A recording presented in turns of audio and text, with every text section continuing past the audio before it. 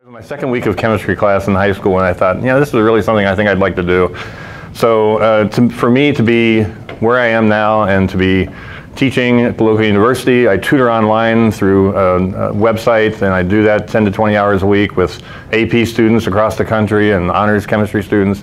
And to be engaged in chemistry anywhere from 60 to 80 hours a week is like, how could I ever guess that when I was like younger, And I really love every minute of it. Somebody says, well, that's just too many hours. I said, not when you think about it, not when it's the passion of what you do.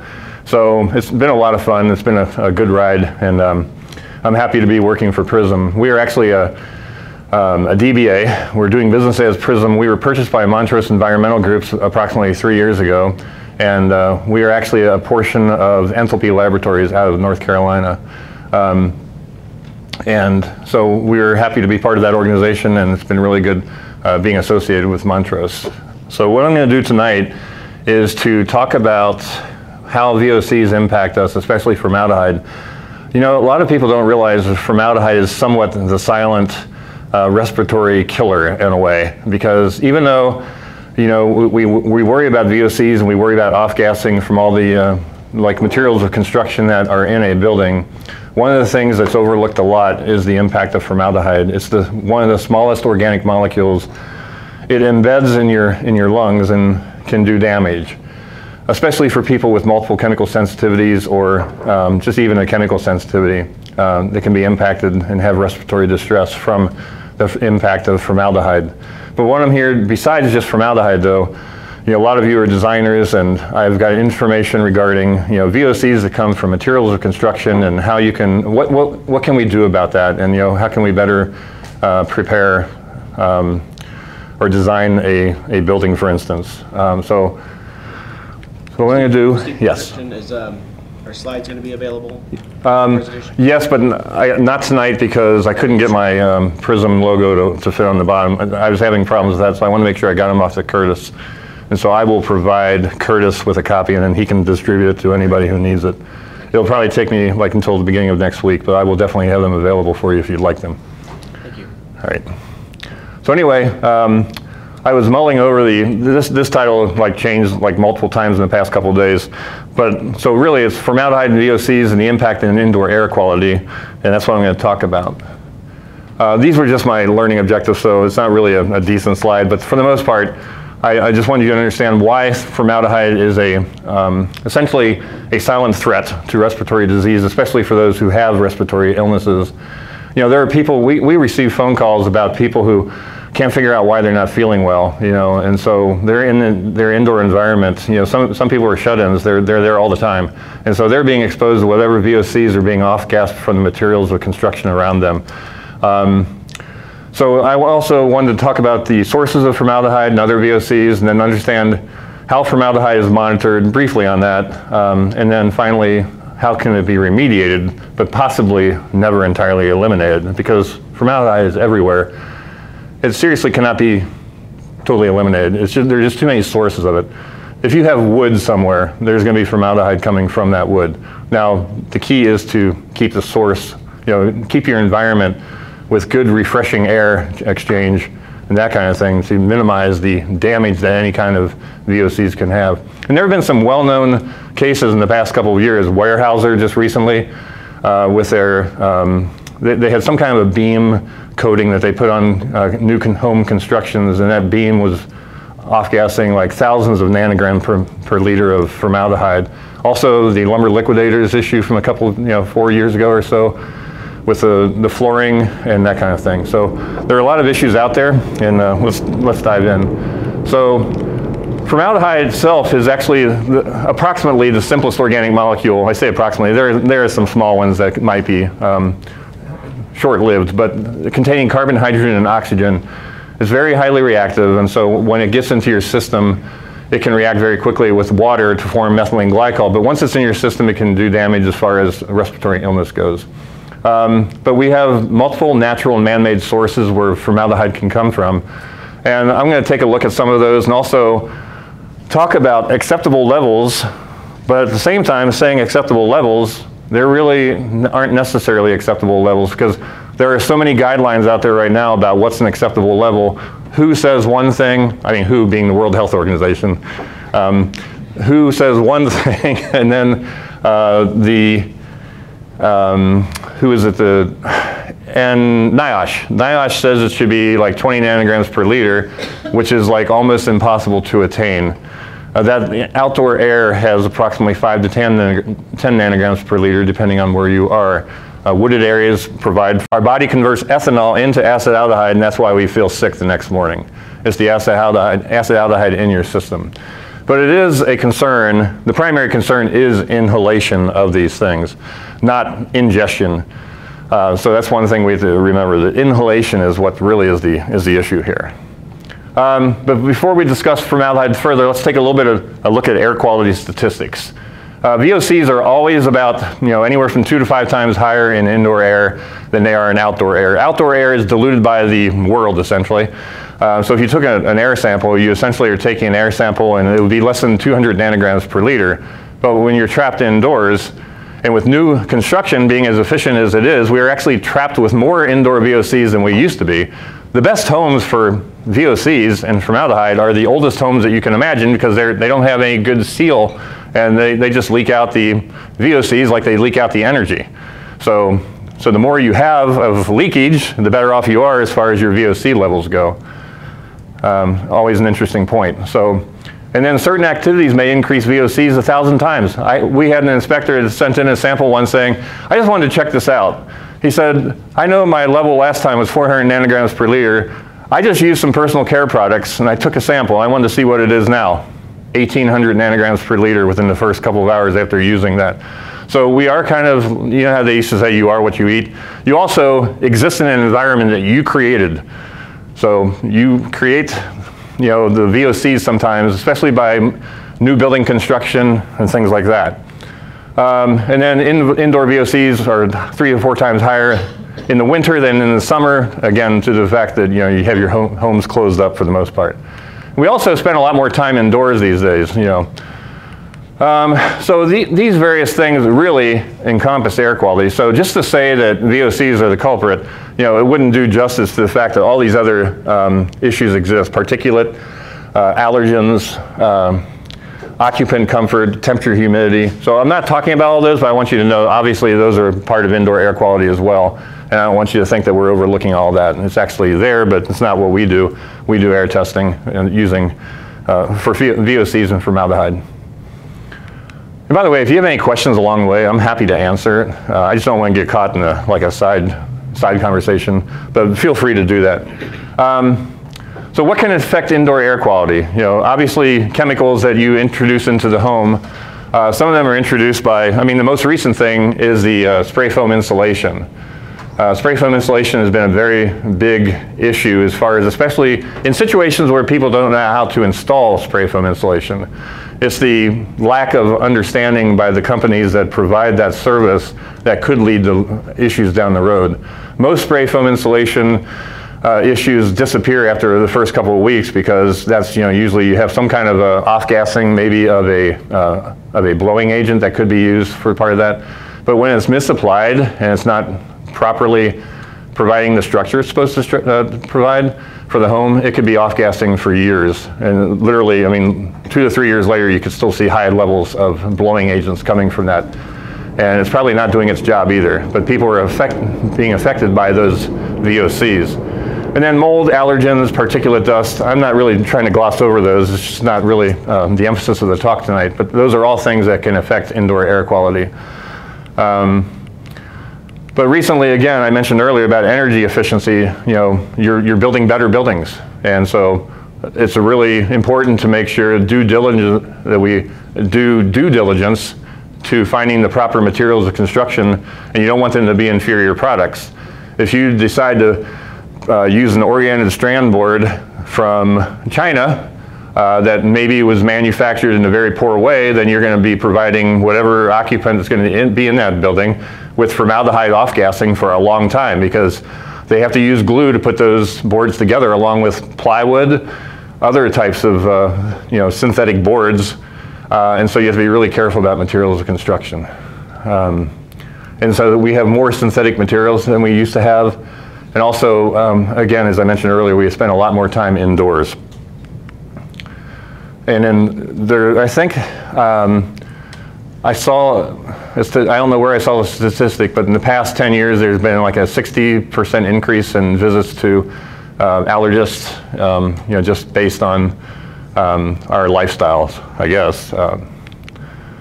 So this was just a slide to show that newer homes, you know, pretty much keep the bottled up effect of of whatever we're breathing inside, and older homes emanate outward and pretty much provide you with a fairly clean zone.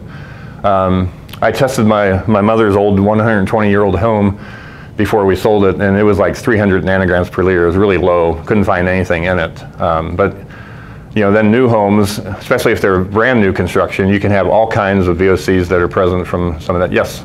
Is there any data or research being undertaken to show homes that have makeup air and ERVs, essentially that are constantly bringing in makeup air regardless of the comfort of the heat and cooling? Yeah, we actually have several inspectors that have modified the homes they were working with using ERVs and provided, you know, sample tubes before and after, and definitely the VOCs came down with the introduction of 20% of fresh air and other improvements to their indoor air quality, you know, like the circulation of the air. And also introducing air cleaners makes a difference too, depending on what kind of air cleaners you introduce. Right. So, I bring that up because a lot of the homes that we undertake through Passive House include that. Yes. As well as even code-built homes. So if there's ever an opportunity where we could connect those homes that have that to the work that you do, yes, we have a list. Okay, yeah, that'd be great. So situations with IAQ concerns include buying a new home. A lot of people want to know, what are they buying? You know, the biggest question is, did it used to be a meth house? You know, unfortunately, meth is so hard to detect because the meth goes away really quickly, and the mass spectrum of meth is not very effective at really identifying it very well. So yeah, we typically can't tell. And all the solvents that are used are VOCs that you'd expect to see in a home anyway. I mean, there's a whole range of VOCs that are just across the whole world now. You know, you see every single sample. I mean, right now there's ethanol, isopropanol, acetone. There's toluene in this room. People have gone to the gas station today. There are gasoline vapors in here right now. I mean, I guarantee it. You would see it in every sample, which is why, like, when we provide reports, it's got those types of VOCs listed so you can see what you have. So when you buy a new home, then, you know, the question is it a new home? The VOCs from new construction especially are a concern for formaldehyde emissions, and that's why I have it in red, because the red represents some of the formaldehyde issues. But also, formaldehyde, you can go to like Lowe's or Home Depot right now and look at a container of liquid nails. The main ingredient is formaldehyde, and you know, that's off-gassing for at least the next couple of weeks when you introduce it. So you have to really be careful with people who are going to be susceptible to that, and then hopefully you've installed something properly, not you, but you know, the person doing the installation has installed things properly so that it's not going to be off-gassing through like holes, in, you know, like little seams in the floor or something, like if it wasn't introduced properly. Lumber liquidators, I mentioned about the joist coatings earlier, that's part of the issue, that, you know, the formaldehyde just keeps coming off, and some people have actually torn out their floors to remediate. Now, we tried to have people, I mean, not we, because we're just the air testing lab. But a lot of people do end up tearing out their floors and just putting in some kind of like stone or something, just to avoid that in the future. And then odors are also a concern. Odors, the problem with odors is that many times the threshold for how you can smell that odor is below the detection limit that we can see on our mass spectrometer instrumentation. So it might be in the part per trillion range, and you can now smell it. The mercaptans that come from skunks, typically you can smell that in the part per trillion range, and we would never see that on an instrument. So many times it's frustrating because you're trying to find that source, and you realize that, oh, it's not really going to be detectable because it's so low. You can still smell it, but we can't see it, if that makes sense. Steve, yes? Just from get a foundation of the levels that you're talking about. You're talking about parts per billion, parts per trillion, yes, and also nanograms per liter. Right? Yeah. I just want to try and get an educational basis. Right. Nanograms per liter. So, and I have a slide later for it, but I'll talk about it now. Nanograms per liter is the same as the lead microgram per cubic meter. Okay, as the equivalent. And in general, the VOCs that are found in indoor air are in the ppb range. So when you go to look at a NIOSH standard, you'll find out that those are in ppm range, meaning thousands of times higher. There aren't any good standards for homes. And that's the big problem, is that all you have to go by is what OSHA or NIOSH provides, and it's nothing that's very good. And, and then for formaldehyde, it's all over them. Anywhere from 20 to 100 is what they're saying for parts per billion. And you said your grandmother's home was 300 parts per billion of VOCs of everything. That's good. That's good, yeah. And I'll talk about that a little bit too. Well, green building good is less than 500, so that's what we're going by as far as saying good. So, all right, sure. Is that green building what? The green building standard for VOCs is less than 500 microgram per cubic meter for the TVOC. And that's TVOCs above carbon 6. Okay, so hexane and above, which means, as I mentioned earlier to somebody, you can actually have 1,500 parts per million of isopropanol or ethanol in your home, and you still have less than 500 on your TVOC because it's the C6 that they're talking about for that. Yes? So that being said, the building's constructed. Yes. It's finished. You guys do your testing. Then people bring in their shoes, their clothes, and their Furniture. deodorants, Right. whatever they have. Is there any group out there that is testing after that phase to show that Yes. the variation and where that Yes. what's that for our periphery? Right. So that would be a good segment for you to come in, if you don't mind, for a minute. Well, you could jump back later. No, no, that's great. We were going to segue into Sarah coming up to mention a few things about that, but it really has to do with new building versus existing building. New building, people try to pass that because it's the easiest one to pass typically, especially for formaldehyde maybe. But once you start bringing in all the furniture and everything, then it becomes an issue, because now you start having all kinds of VOCs that are coming in from materials of construction. And that's where you have to pass the existing building. Well, I mean, you can get the credit by, I don't understand it all. It's your turn, Sarah. Well, there Here, are okay. UBs, right here. The green building certification in a commercial space. For lead. For lead, yep. And the video's on, you gotta go. Yeah, you gotta go up in front of Oh, And before we go where you're going, VOCs, right, they're volatile organic compounds. Volatile organic, I'm sorry, yes. So volatile organic compounds. Yes. Right? And then TVOCs, you're talking about total. Total volatile organic. And then I also heard you say SVOCs. Yeah, the SVOCs we're not dealing with tonight. Those are the things that are beyond the total VOCs. They'll be like carbon 20 and beyond typically. So heavier molecules. Heavier molecules, yes. Sorry about that. Good question. So we got kind of sidetracked. I don't even know where I'm supposed to start. You just wanted to mention about the different standards that are there for lead and how. That's right, you were talking about the home itself. After all the construction people have finished, and you've done your testing, now said client moves in, and they have stuff, and they have a routine. What is the levels that you can expect to find once people in their routine go versus everyone else in the 5,000 materials that were brought in to construct? That is a very good question. As far as lead is concerned, with green building, they do require that you're at 500 nanograms per liter total for VOC. That is pre-occupancy. That is a large part that we have to try to educate individuals on. Now homes, as you know, don't have any testing requirements in the sense of VOCs. Understanding what the home was before the occupant actually moves in is a greater impact on teaching them what their actions are doing in that indoor realm. So not to sales pitch, there are plenty of laboratories out there that can actually complete analytical testing for VOCs. Ours especially, we kind of separate what is from a building product versus what is from personal care product. Now there is some crossover in some of those chemicals. Toluene can be in a lot of building products, but it also can be in a lot of personal care. Formaldehyde's another.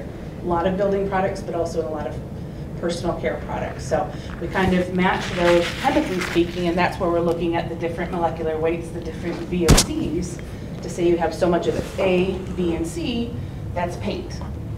This bunch of X, Y, Z is mothballs, whatever that case may be. So there is studies on that. Actual governmental studies, not that I'm aware.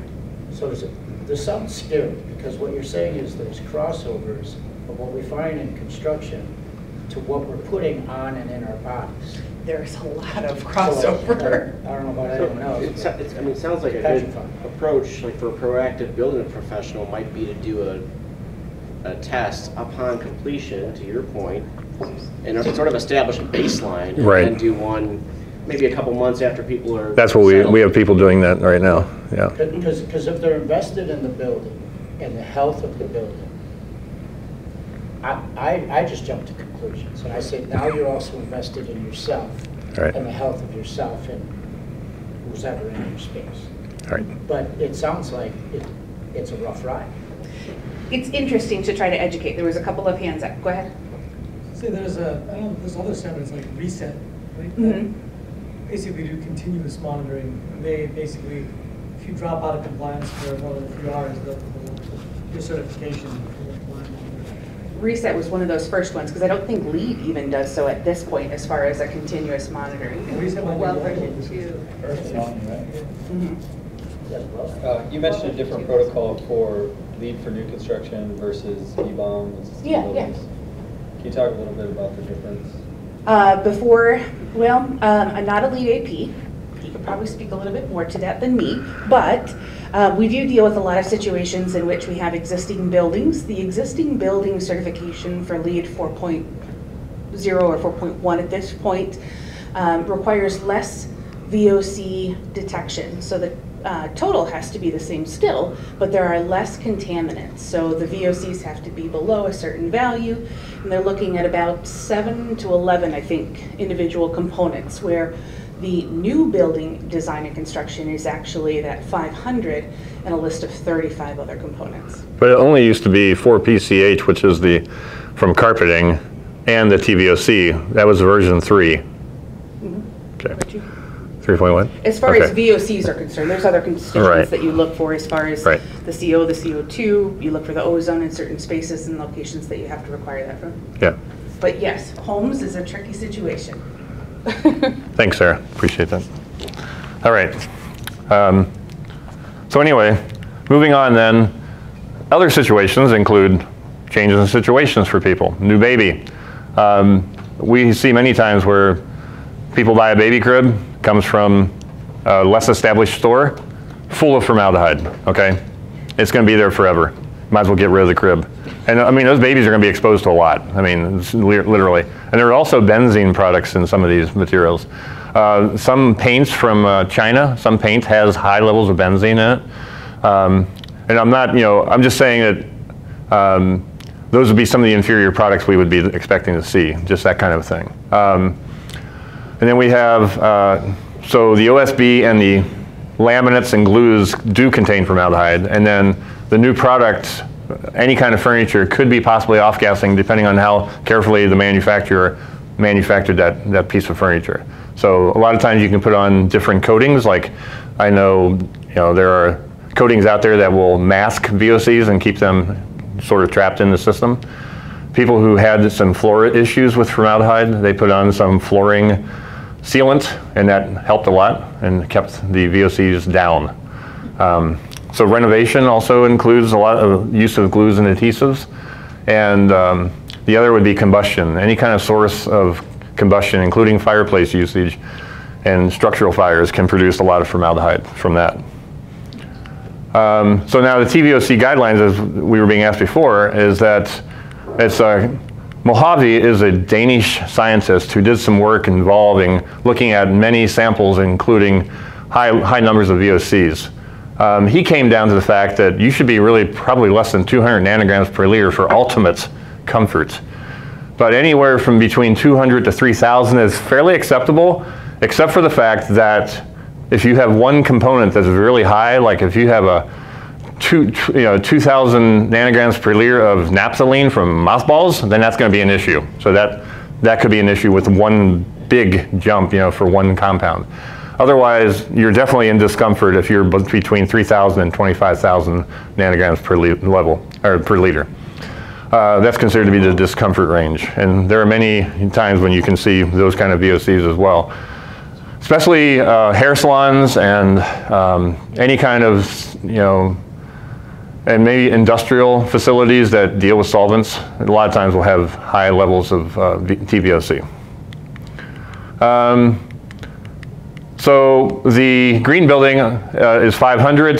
The BREEAM, which is the building research arm, they suggest 300.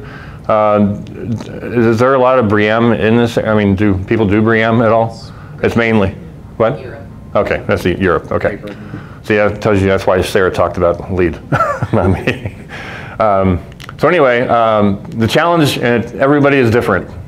You can have an office of 25 people, and one person could be having an issue with something that's in that building, and we get that all the time. And so you just have to be very careful that, you have to kind of backtrack and find out what are they being exposed to. And maybe it's not VOC related. It could be in something else. It could be related to particulate matter.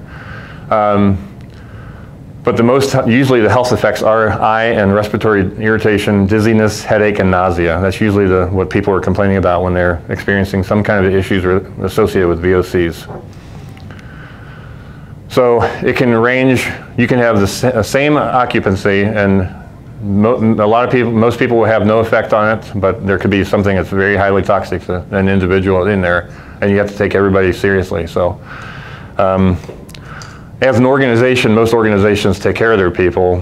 We've had situations where people say, can you send me a kit? They're not doing anything. I want to stick it in my drawer, and so they put it in their drawer so they can get a TVOC reading so they can find out what they're breathing that's causing so much problem because their boss or employer is not willing to look into it. So we kind of try to steer clear of those kind of situations. And anyway, it's interesting. Now this is kind of what we were talking about before though. For indoor air, every building has a baseline. And that baseline is established by whatever materials of construction. So when you build, after like 1 or 2 days or maybe a week or two, the baseline has been established, okay? You start throwing in new furniture, etc. You have a new baseline. Now, then, it's what you do as an individual when you're living in that space that you introduce your own things like personal care products and everything else. So you have the baseline plus whatever perturbation. So if you looked, we don't have a chalkboard, but it could be like this. Here's your baseline, but during the day it could be this. For your TVOC, it could go up and down the entire day based on what you do as an individual or your family does. I have a really quick comment on that. Yeah. Does anybody use the IAQ Airs, or the IQ Air, or like the Foobot, any of those, the Awares? Yep. So that's kind of what that same process is. You'll see those peaks in the actual things right. that you do, but then that bottom line is going to be that baseline. So that's similar. Yeah, and so if your baseline goes to 0, then you need to readjust because there's no such thing as 0 VOCs. Like there's no such thing as a 0 pollution, right? We know that. So that baseline also includes though the local ambient outdoor levels, and they're usually typically pretty low for VOCs and formaldehyde, but there are people who live near fields like farmers' fields, and they get a whiff of whatever fungicide just got exposed, and that's in their home as well. The worst part is when you have a fuel spill around your home because that just impacts everything. And then the other thing that's not even in my talk tonight is whether or not you have vapor extrusion from some kind of buried waste somewhere. So that's another thing that should be an issue. But anyway, at the very end of the day, the very bottom line there on that last sentence is IAQ testing yields a snapshot in time of what's going on. It might be different the next day if you've done something that day. So if you're ever doing indoor air testing, you want to make sure that the person who's in that home has not done something ridiculous like went to Hobby Lobby and decided they're going to do all kinds of glue work the day before on their hobby. Then that's going to be just a disastrous TVOC or situation for their home. All right, so just briefly on these, source types include building, occupant lifestyle, and natural or biological. And again, I'm not going to go through every single point here because I want to make sure we get through the important stuff in the slide. But I want to make sure you realize that the source types of VOCs are from these. And the building structure or operation is really one of the big impact for building construction. But these are just some general things that we see a lot, like flooring gives you formaldehyde and all other solvents. Vinyl flooring gives you a compound called tetradecane, which is like carbon-14.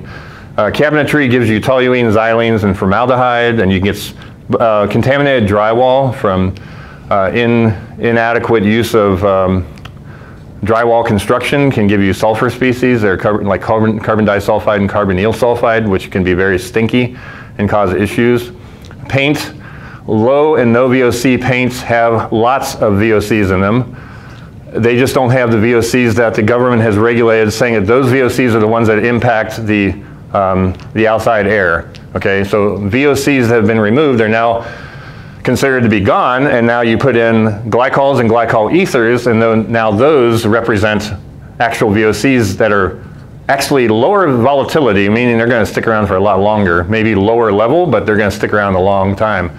So low and no VOC paints have VOCs in them that will be like texanols and other hydrocarbons, including glycols and glycol ethers. They're not necessarily bad, but they are something that's going to be something you have to deal with. They're truly not no VOC paints. They're safer from the perspective of you're not getting the highly volatile hydrocarbons that like the xylenes and things. Spray paints always have xylenes in them. So spray paints won't change. They have to be highly volatile so you can dry very quickly. But the wall paints are typically more along the lines of lower volatility, and so you're going to just have these glycols and glycol ethers now. Now the question is, how does that impact you? Just like the e-cigarettes now, you have these propylene glycol. So how does that really impact our health? And there's going to be a lot coming down the line in the next year about e-cigs. So they're going to probably be just like cigarettes, and some places already banning them. So no VOC paints have the same types of chemicals? They have different chemicals, but they're still volatile, but they're just not called VOCs according to the federal government VOC exemption list paints. So yes. From a health perspective, is it better, I mean, if you use VOC paints, they come off and get out faster? Yeah. Is it better to use those, and if you're not living there, like if you're not living there, you just want to. If you're doing it for a short time and getting them. Yeah, I understand. Other ones that are going to off gas for how long? Yeah. Do you have a comment? It beats the durability of an ISO red bomb, right? I do. Well, So. Fine if you're flipping houses. Oops, sorry. No problem. Is that good for the environment? No, it is great in that question. Actually, our lab director commonly says that if you use regular paint appropriately, by airing it the way you're supposed to, it's actually going to be much better than the semi-volatile or the low or no VOC paints. What you have is a very volatile. Formaldehyde is borderline very volatile, where it always stays in a gaseous or close to. You have your volatiles, and then you have your semi-volatiles, and we kind of talked about that. So semi-volatiles are a bit heavier. What happens is, instead of it off-gassing in, say, a year, you're going to off-gas it over 5 years instead. So that's what you're doing when you start getting to more of those semi-volatiles, is they get a bit heavier and linger for longer. Thank you. And then again, recently, as I mentioned, we have a spray foam insulation, which has been a real problem, especially if it's misapplied. But typically you see a blowing agent. A blowing agent is typically used to make the cell open up and expand. And then, believe it or not, they put, it says trans, but most recently it's cis-1,2-dichloroethene, which really, when you breathe it, is really bad. So that's been prevalent in some of these spray foam insulation applications. The reason it's there is because chlorinated compounds do not burn as well, and so it's there to prevent flammability of your solution as you're mixing it out. It actually is flammable, but just not as flammable as the mix you're putting in. So the chlorinated species typically will snuff out a flame. So you have a propagation of a flame through a free radical process, and that free radical process is killed by chlorine atoms and bromine atoms, which is why those are the types of atoms that are in flame retardants, and that's why that's there. That's why CFCs were popular, right? Well, CFCs are still used a lot, but you had to then be careful about the ozone layer being destroyed. No, but that's why they were popular. They were non-flammable. Yeah, exactly, non-flammable, exactly. And one of the things we see in a lot of the high performance building is very distributed refrigerant lines with ERF systems, et cetera. You have Freons out there. Can you talk about the type of VOCs that we see from refrigerants or leaks? Yeah, I mean, you typically just see, you know, I can't remember. I used to know the naming nomenclature, like 134A, what that meant. There's like 1 carbon, 3 hydrogens, 4 fluorine. But I don't remember all that now. But typically what you see is just a chlorofluorocarbon in like a mass spectrum of it. But they're usually non-volatile. I mean, they're very volatile, but they're usually not considered to be hazardous to health. They're hazardous to more the ozone layer when they reach that layer. So the guy who from GE who invented it used to go around the country inhaling it just to prove it was safe, because we were using ammonia before that. Yeah, so you know how some standard that allows that restricts the volume of space exposed to refrigerant lines, right? So there's so you know, if you inhale helium, you sound like Mickey Mouse, kind of like with helium. With those types of compounds, you inhale it, you sound like Darth Vader, because it's much deeper in your lungs. You know, it's a heavier compound coming out. It's kind of funny, but I wouldn't recommend it. I'm not here to promote that. So let's move on. Well, actually, before you move on, with the spray foam, is there a blanket statement you can make about open cell versus closed cell, or particular manufacturers of spray foam? Yeah, I've seen less VOCs from isonine type water-based systems. Okay. That's just a general statement. I'm not promoting it. I'm just stating it. You know. For a blanket statement. Yeah, blanket statement. But again, it just depends on experience and application from the people who are applying it. The other thing that they've recently been doing is repairing sewer liners with expandable polystyrene. And if somebody doesn't have a trap full of water in their sewer line, then they're going to get, we've had people with 2,000 ppb of styrene in their home from that repair. The liner goes out and expands across the cracks in the sewer liner, and then the VOCs come up through the floor piping if you don't have good water in your trap. Probably the floor drain, Yeah, the floor drain, yeah, exactly. All right, so moving on, again, VOCs, contamination, these will always elevate your TVOC above your baseline. Mothballs or moth crystals, they stay around forever. Somebody decided that mothballs are really good for sweaters. I've got a family heirloom, like one of those like wooden, looks like almost like a coffin. What's it called? It's a, chest. Thank you, yeah, hope chest. That still smells like mothballs 70 years later. Okay, it still does, it will never go away.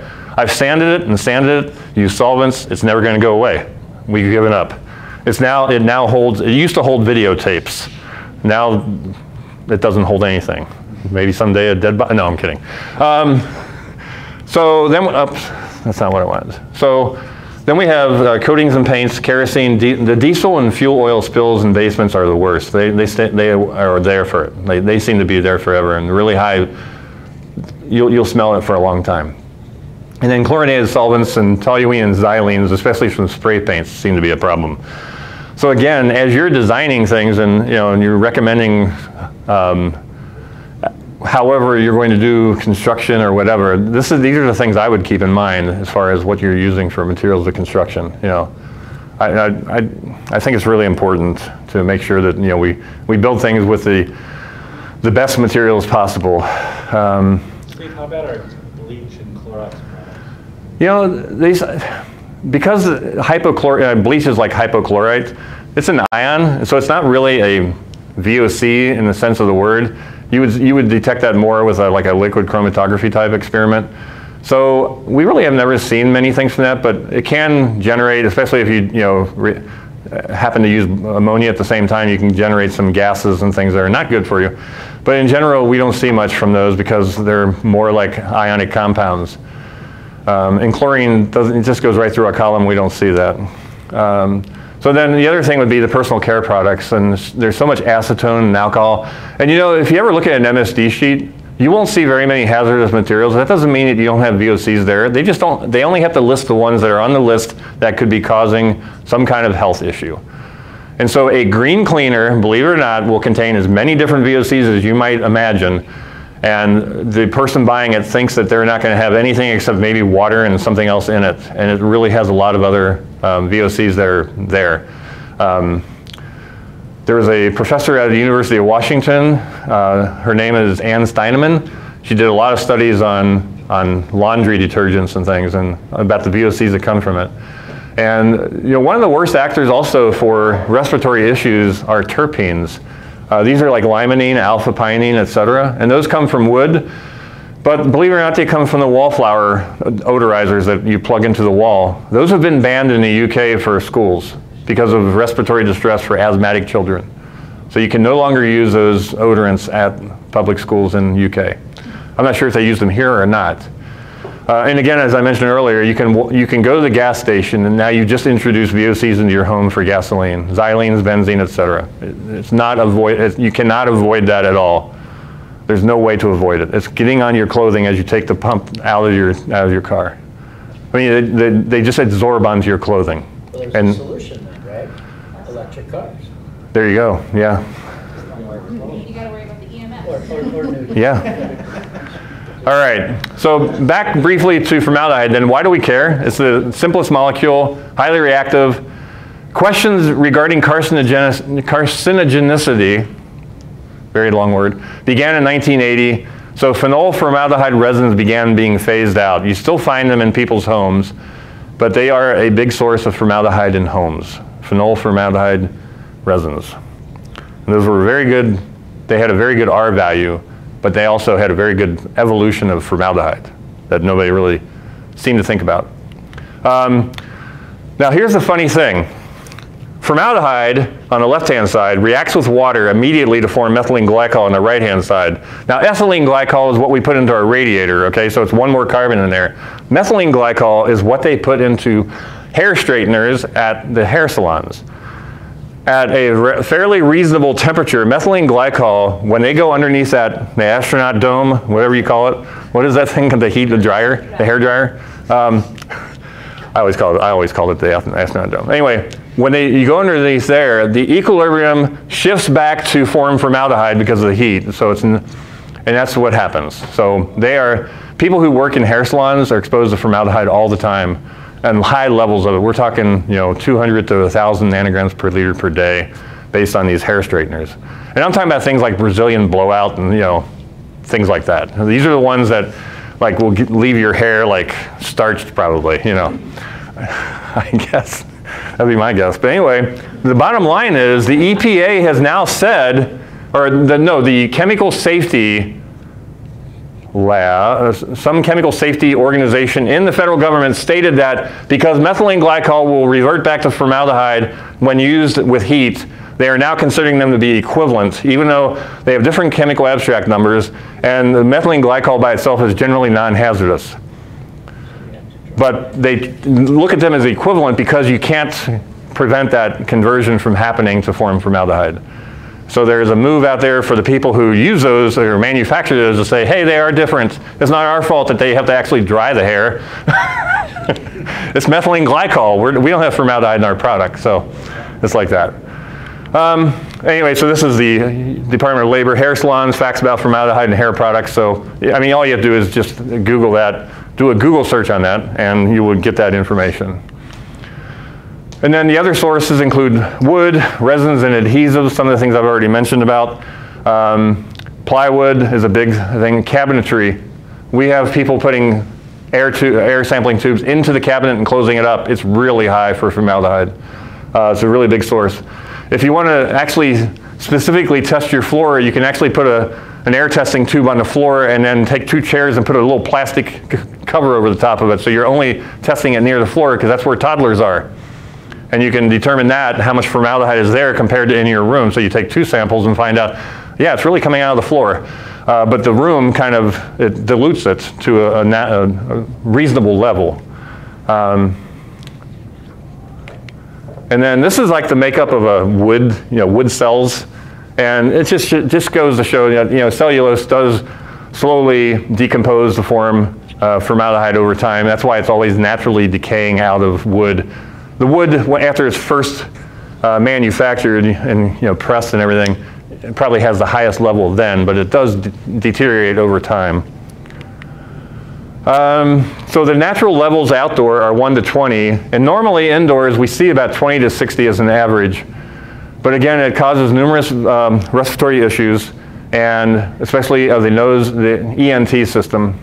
And it's carcinogenic to humans, classified as a group 1 carcinogen. But again, that definition is variable depending on who you're talking to.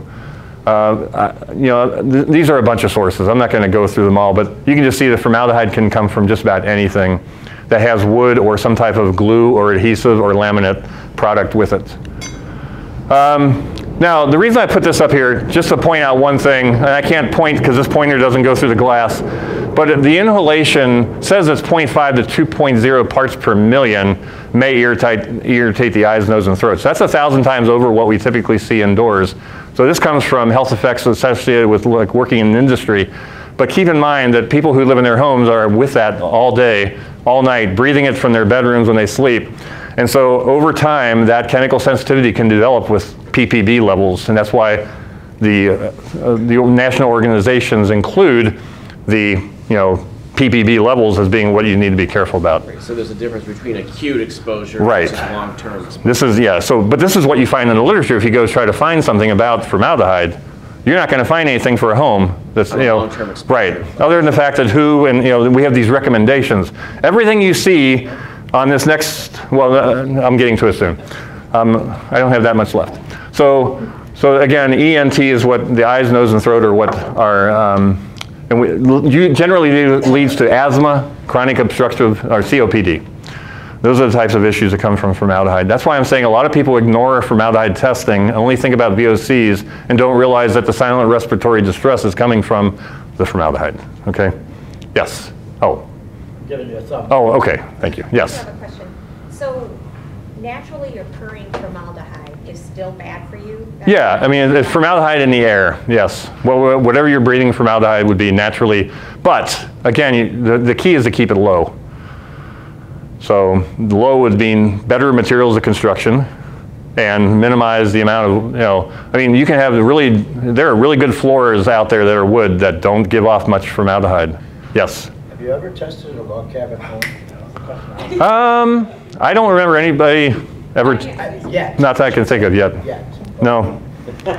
Is Yes. it from the wood or from the coatings? Sorry. The wood. Well, the coatings, if they have some type of a formaldehyde base, then it could be the coating, but typically it's the wood. Well, some are just wax, right? Sorry, I have to sit for a minute. Is wax a problem? No, that's usually the high, that would usually be like C10 to C20 alkanes, and these are like heavy molecules that are going to be less solid. Those are going to be more like SVOCs sometimes. So is that?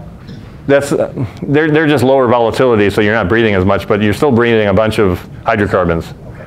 Yeah, it's not formaldehyde though. How much is this like a classification problem? I mean, formaldehyde is a VOC, right? It is likely volatile organic compound. What is? Formaldehyde. Yes, it is. But when you refer to it, you say people care about VOCs, but not about formaldehyde. Well, because formaldehyde because it's so tiny, it does not show up on normal GCMS results for a VOC, and so you don't see it in your results. So VOCs used as a proxy? Right. So it is a VOC. So to take that further, in the layman's terms, the people that have a lot of the testing equipment, their testing equipment is not capable of picking up formaldehydes, period. Right, from normal VOC testing. So and what we use, we have a formaldehyde adsorbent, which will pick it up, and it's going to be one of the next slides. And then you can just heat it up and desorb that, and then you get your reading. And the people that classify themselves as your peers, they don't have that equipment. No, but they can get that equipment. They can. But they don't have it. They don't have it. They're usually doing the VOC testing. That's the What about important that food nugget. bot or whatever? Is that? It picks up general VOCs typically. General, if you wanted to do a PPB from a general PPB from a FUBOT or any kind of PID that's just picking up VOCs, you actually need to normalize it to hexane or something. So you have to choose, because it's a gas, you have to use the ideal gas law, which is a chemistry term. In the ideal gas law, you have to take nanograms per liter times 24.04 divided by the molar mass of that compound to get the actual PPB. It's not just as simple as liquids where you do nanograms over micrograms per liter. It's not just that simple. So every compound has a different ppb based on that. To give you a little bit more on that, because I do talk with people regularly, the VOCs themselves, those PIDs or those monitors, you kind of indicated they're $200. They don't last that long. They actually really should be replaced every year because the technology that they have within them does break down. It's never going to be as detailed as a $100,000 GC mass spec sitting in a laboratory. Right. The difficulty with it getting on the sorbent is formaldehyde, like I said, is right in that middle range where it's actually so small of a molecule that it doesn't stick onto a lot of the sorbents that many laboratories and many manufacturers of indoor air quality testing equipment would consider a VOC, which is why that's tricky. And I thank you for that distinction because there's been, many of us have all had IAQ testing, and they always say, well, we don't do formaldehydes. Okay. And then it's like, oh, okay. And then you just follow the thing. Right. We don't have the knowledge that you folks have. Right. But the fact that not only do you have the knowledge, you have the equipment that you're doing it, that's the distinction to drive home. That Yeah.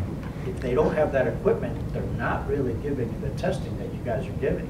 Okay. But, okay, you can test it, but are you saying that it's hard to test it even with what you guys do? We have two different types of material to do so because our standard tube, if you think about, well, this goes in a bit more, and I think you have a slide on our thermal desorption tubes too, but it has little, I call them little lava rocks in them, but they're activated carbons that have very small crevices, and what happens is we have three different types, and as the air passes through, the molecules or the chemicals get stuck in those little crevices. The problem is that formaldehyde is so small, it speeds right past most normal sorbents. So we, as a lab, have created a different tube. And many other labs can actually do it, but they are required to use a different type of testing media, which is why when we say formaldehyde and VOCs, we do kind of keep them a little bit separate. It is a major concern in a residential or even commercial space, but it's not generally put with the VOCs. Okay. And Curtis, I know I started late, so how much time do I actually have left? It's 12 after, I know. 15 minutes? Okay, I just want to know, thanks. I can do that. One more question. So urea formaldehyde is also too small of a molecule to test for VOCs? Urea formaldehyde is actually a polymer, and it decomposes to give off formaldehyde over time. So that is actually, in the sense of volatility, as non-volatile totally, unless it's decomposing. So all polymers are non-volatile because they are like, they could have a molar mass of like 100,000 to a million, but it's when they break apart that they form the small molecules again. So, yes. I think some of that. So I think what you're saying is instead of, so as designers, we should be listening to the direction we've been given and avoiding formaldehyde and not trying to mitigate it or dilute it or source control it after it's already in the space. That would be the best thing. Okay. And actually, I've got, it might be a good segue into my next slides then. So good question. I did not know him before I showed up, so I'm just kidding. No, but seriously, this right here shows you all the different types of particulate matter that can be trapped by, let's say, an electric. That was not supposed to say right air. I'm sorry, that was supposed to be like crossed out. But it's an electrostatic air cleaner is what it's supposed to be, okay? And I honestly didn't know that was still said that. But so all those different things. But look down at the very bottom, at the very left-hand side, and that is the micro. So notice down at the very bottom it says formaldehyde diameter is 0.0001 micrometer, which is down where it says particle diameter microns. That would be down in that area for a typical pollutant. So the bottom line is electrostatic filters and HEPA filters are not going to pick up VOCs. You're just trapping particulate, okay? And so how we do this so the detection real quickly is there's a DNPH method that requires cold storage. So you have to ship it overnight in a box containing frozen material, okay? So it stays cold.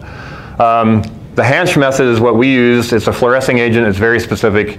And you can send it back your tube in a normal box and it can come back 5 days later and you're fine. We have a new instrument that we're testing.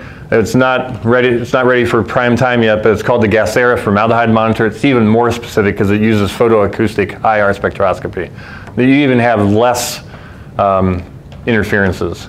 the thing about the DNPH method is there are interferences for any ketone or aldehyde you may trap, and you have to separate that all out in a long chromatographic experiment using liquid. Tested typically? I'm sorry? How's that first one tested typically? Using liquid chromatography. Okay. And then so they send you a tube that's cold, and you have to keep it cold because the you derivatize it on the tube as it's cold. We trap formaldehyde on our tubes, and it goes and gets derivatized in the instrument. So that's the big distinction. And so this is the DNPH showing you that you have to separate it out. So here's acetone coming out on the right-hand side. There's formaldehyde, the little small peak. DNPH is the first large peak that's listed there. And so again, you have interfering species, and you have to trap, and you have to send it out cold. And this is pretty much the chemistry that occurs. I don't really need to focus on that. But the main thing here is it requires cold storage, and you need to get it there by the next day. And then finally, the Hans reaction, which is what's used in the fluorimeter we use, is an in situ, meaning it happens inside the instrument. And so your formaldehyde stays trapped on the adsorbent as it's being shipped to us. It does not leak out. And then we do this reaction with different tubes and end up getting something that absorbs light at 400. I mean, this is the technical details on the bottom, which isn't necessary with the time I have remaining. But this is like the instrument. It reads out the ppb. And then this is the way the instrument looks and how all those strippers pull together, and the reactions, the stripping solution, the Hans reagent, all those come together and form your substrate, which goes into the fluorimeter. You get the signal processing, and you have your formaldehyde result. And so we have some very few potential interferences, and again, these are like some of those are as high as 1 in 300,000. Like the signal is very low compared to the formaldehyde signal. I'm not going to spend any time on this. Again, it comes down to just looking. I was comparing here the PRISM versus NIOSH. I'd rather get to a few other things before we finish up.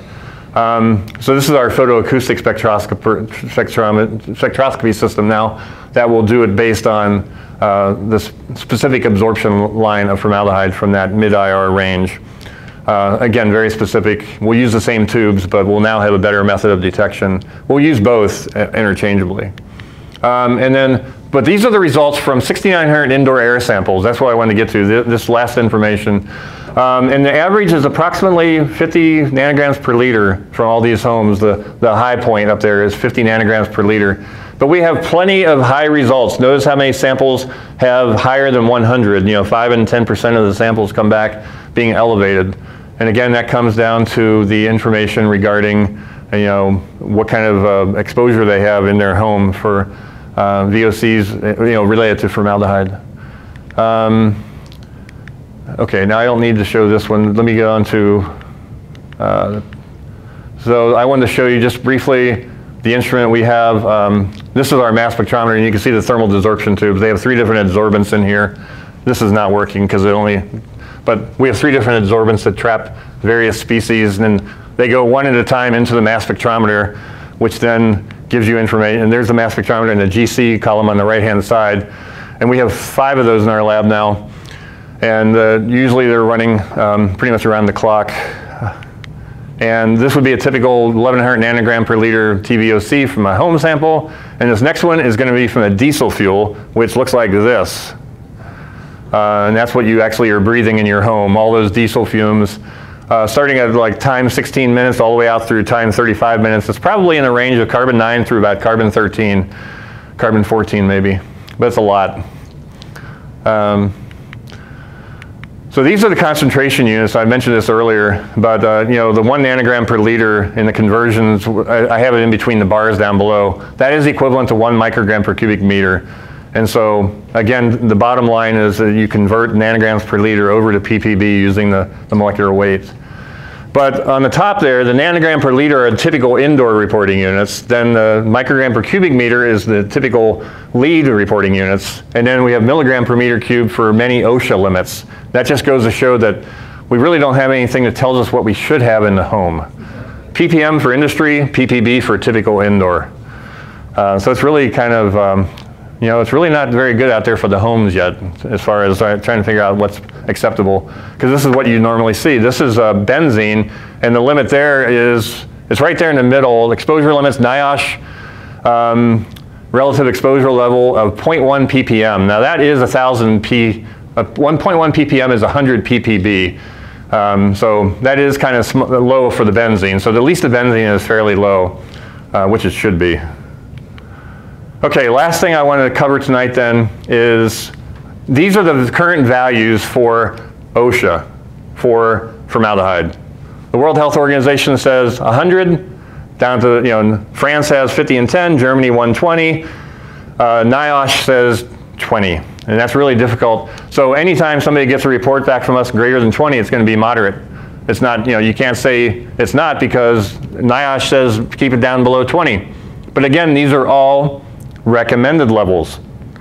And at the Indoor Air Quality Association meeting last year, there was a presenter saying within the next 3 to 5 years, there will be some federal regulation for formaldehyde exposure.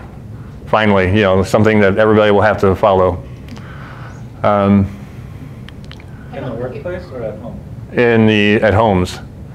Well, like instead of like 20 or 100, they're going to say, this is no longer a recommended level. This is what it should be. This is like the guideline now. Like if you look at OSHA and NIOSH, those are law for industrial. But the NIOSH is recommended for like homes, like when you see that kind of information.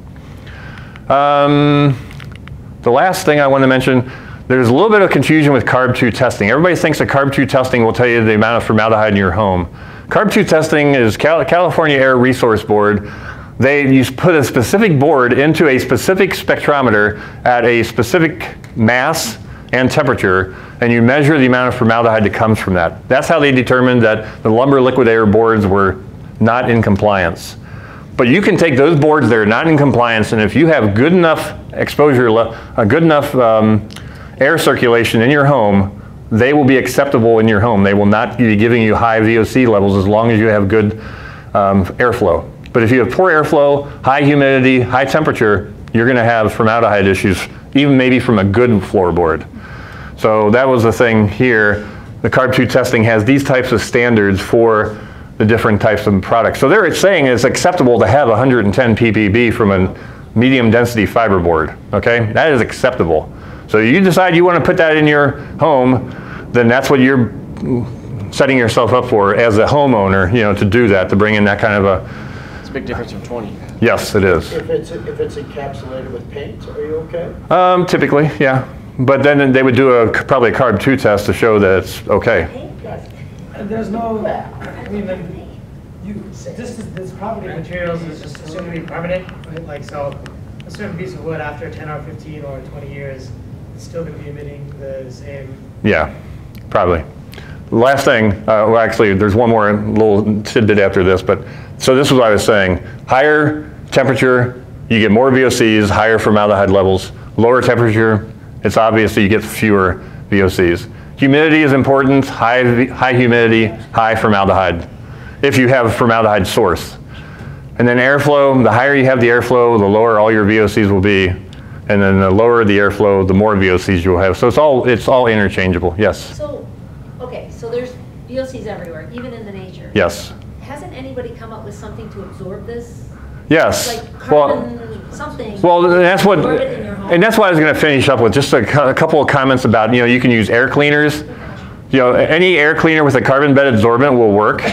Don't you guys sell like formaldehyde absorbing like insulation? We have. That's what I thought. It says it right on the product. It absorbs formaldehyde. That's a solution. Even IKEA came out with like curtains that have an activated carbon in them that you can use in the space. They only Yeah. last for a week, but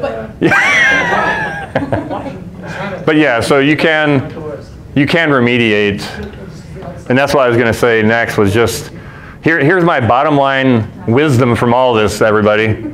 So these next 3 slides are really important, okay?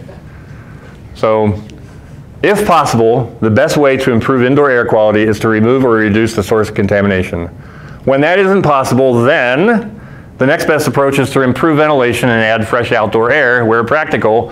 When this isn't possible, then filtration, air cleansing is necessary. And that's when you put in maybe carbon air filters. And I will just tell you this.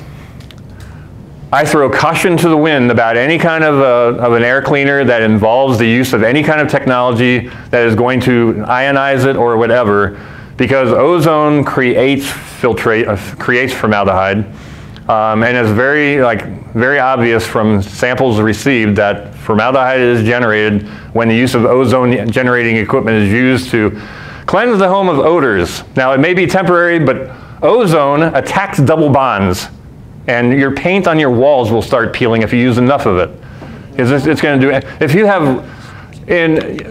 have like rubber goggles or something, within like a week they'll be like shattered. They'll just be like disintegrating due to ozone exposure. Yeah, and if you ever want to know what ozone smells like, take your old transformer from your model railroad and just turn it on slightly so that you can feel the arcing effect, and go real close to it. You can smell that really sharp acrid odor that comes from formaldehyde, because that's what's happening. You have an arc. I figured it out like 30 years later what I was breathing, but at least I know now. But anyway, so bottom line is that, whole house ozonation. You just need to be careful. Use it wisely. If you're going to use it for a couple of hours at a time, maybe at the most, and make sure nobody's home. I'm still not real sure about all they use the chlorine dioxide for also, remediation effects. I'm still investigating all that. I'm actually giving a talk at the Northeast Indoor Air Quality meeting in Portland, Maine, on Halloween Day, regarding the use of all types of filtration devices. We don't sell filtration devices, but I've investigated it, and I just, it ended up being a good topic to give a talk on. And so that's what I'm there to do, be very objective about it and just say, I don't want anybody to think they shouldn't use anything, but just give the facts. Final thing, somebody had an RV, they had 50 nanograms per liter formaldehyde in their RV, and they wanted to remediate that. They used ozone for 24 hours, and the results came back 200 nanograms per liter after they were finished. So that tells you a little bit about the effect of ozone on materials of construction in an enclosed environment for a 24-hour period. So anyway, in conclusion, I hope that this has kind of like opened your eyes to a lot of materials of construction and things like that. I just tried to provide a broad base of some information that could maybe be useful for you as you design things and as you encourage other people to do a better job of what they bring into their homes and things. So in closing, I just wanted to, I wanted to thank my research advisor, Alice D'Elia, my lab manager, for allowing me to be able to come here today, and also thanks to Sarah for attending and helping out with this. So thank you for your attention, and I appreciate all the conversation beforehand and afterwards, and if anybody has any questions, feel free to ask. So thank you very much. Thank you. Yes? I've been waiting to ask this question at the right time. So,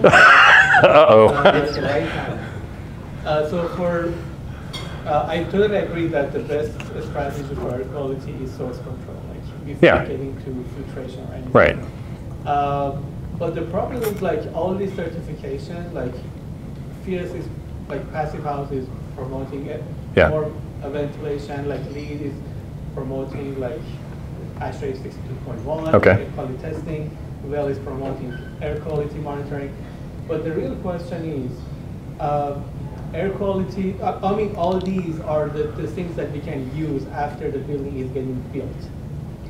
Do we have any tool or anything that we can simulate during the design to really play with all these players, like ventilation system, materials, geometry, opening size, and everything, to provide more kind of measurable values, other than waiting until the end of the project and do, I've seen that they touted they did everything right, but at the end there was something wrong and someone like applied some sort of adhesive somewhere that kind of like. Yeah, and it's a really good question. I honestly don't know. I know that we have a lot of experts here. Does that exist? Any kind of like computer programs that can help in development and design phases? CFD.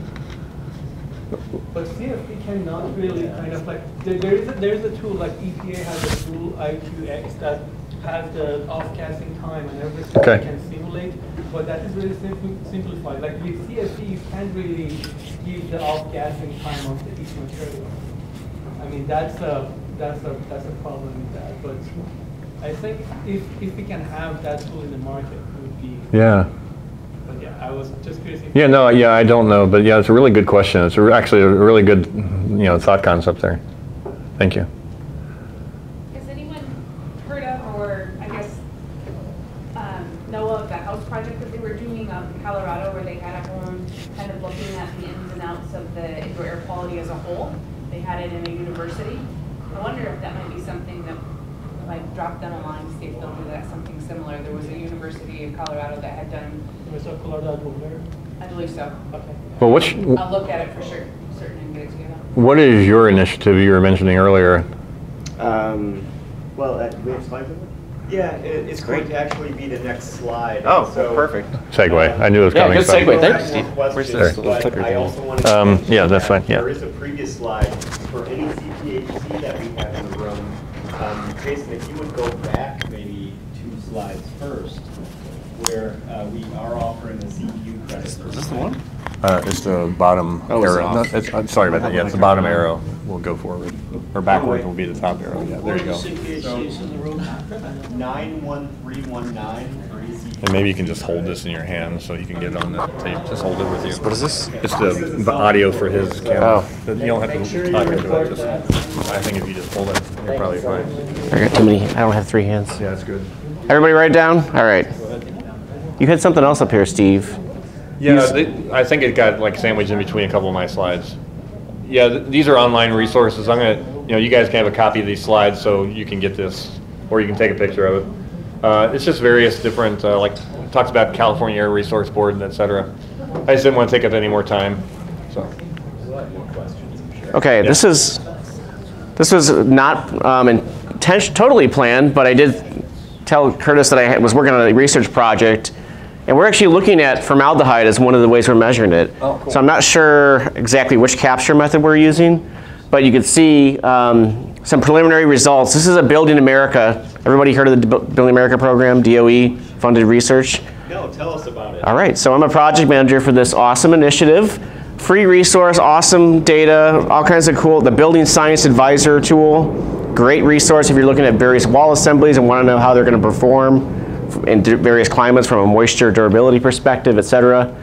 So I'm working with a team here called the Partnership for Advanced Residential Retrofits, and we're looking at indoor air quality measures in existing homes that are going through a home performance upgrade, right? So if you're getting weatherized or energy improvements, we're looking at across, so the team includes MIA, Midwest Energy Efficiency Alliance, Paul Francisco and Bill Rose from the University of Illinois. Paul was actually the former chair of the 62.1 or 62.2 committee, and the National Center for Healthy Housing as well. So we're working on homes. We have a goal of 40 homes, and we're doing pre and post measurements for a selection of packages that are either like baseline typical weatherization measures or treatment measures that are more advanced, which would actually, the hypothesis is we should be air sealing not just at the ceiling plane, but at the bottom plane, right, the basement level as well, if we really care about controlling the indoor air quality. So some of the initial data that we've seen so far, this is actually a little bit out of date. I had an hour-long call on this today with the team, and we're actually seeing between, it's a little bit confusing, it's pre and post medians, pre and post means. This is actually now, we're going from over 1,000 down below 1,000 between before and after. So every home is getting exhaust ventilation, and some homes are getting the supply side ventilation too, and we're kind of seeing if one works better than the other. So there's lots of little dynamics to this. Testing radon, CO2. I don't have the data on all the airflows, but we're doing blower door tests, total leakage to outside, on duct testing, total leakage duct testing, all kinds of fun performance testing on existing homes to see what the differences are from pre and post air sealing. And generally what we've seen so far is that by installing some controlled ventilation system, like an exhaust fan, in addition to controlling airflows and reducing infiltration, we're seeing decreases across most indoor air quality measures that we're evaluating. including moisture, right? So the homes are getting drier, which is a good thing from a building science perspective. And they're getting, and contaminant levels in general are decreasing as well. Note the scale for formaldehyde. To fit it all in one graph, you have to multiply the number by 1,000 to get the parts per billion. So, oh, there's my advancer, sorry. And the cool thing here is that I have money to give out and I need help. So we're looking for homes that want to participate. That if you're thinking about a weatherization project this winter and want some fairly significant money, please contact me. We're looking for single-family homes that have a single heating system. Here's Bill Rose, the guy who wrote the book, Moisture in Buildings. Awesome dude. We should get him up here sometime to do a presentation. He'd be really good. All kinds of instrumentation. So we're doing plenum pressures, we're doing duct blasting, all kinds of stuff. So if you have a home that meets some of these criteria, or you're a contractor doing work on existing homes, and want to help contribute to the research body of what happens to indoor air quality before and after energy improvements, let me know. Like I said, the data, we don't have this, we're planning to finish this by the end of the year and have a full report published with a lot more data. I can tell you across the 23 homes that we've done so far, formaldehyde levels on almost all the homes, except for one, I think, are below the 20 threshold. Very many. Yeah, there were one that was higher before, and it's still higher afterwards, but it's not as high. So it's decreasing, but it still has some pretty big sources there. So yes, Tony. You said you're doing blower door tests. What kind of ranges are these houses falling in? Yeah, so that's a graph I didn't have here, but generally we're seeing a reduction of about 5 ACH between before and after. Yeah. So. When did you begin this, and what's the time? This is great. This was began with FY15 money, which means it began in 2016. Oh, wow. So well before, I was working with GTI. And we've gotten 3 no-cost time extensions, but we're pretty much at like the final point. Like, okay, we're done in August. We have what we have at that point. We'd like to get more data though. So we only have 23 or 24 homes now. You don't want to do something that's post, like it's. We have to. So we do a 3-week monitoring period pre-improvements. Then the contractor does whatever they're going to do. Then we come back afterwards and do 3 weeks afterwards. What was that? It's during occupancy. Right? During occupancy, yes, and it has to be during the same season, so it could be both in cooling season, because we got to keep windows closed, right? It's just normalized because they were living in a quality test. Yeah, right. We don't expect occupancy changes. Scenarios that make it actually difficult. Yeah. That many right. contributors.